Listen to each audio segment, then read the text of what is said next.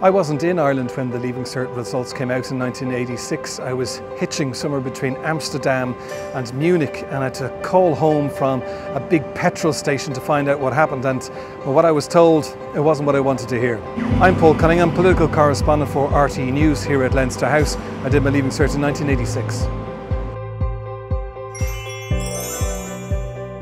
I always wanted to be a journalist. I used to write for the school magazines and for free sheets around my neighbourhood. So Leaving Cert wasn't the most important thing for me. The only media course was in Rathmines, and you only needed to get an honour in English to get in. As I usually got B's, I thought it would be easy. So when I phoned from Germany, I fully expected to get the honour, but guess what?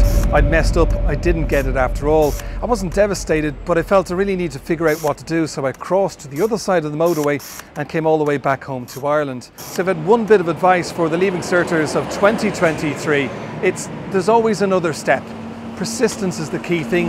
You just need to find your way through to the next stage. What I decided to do was to study arts at UCD because I loved history. Study might be pushing it. I spent most of my time trying to get articles in the newspaper and also hassle RTE editors to get overnight shifts on the radio desk.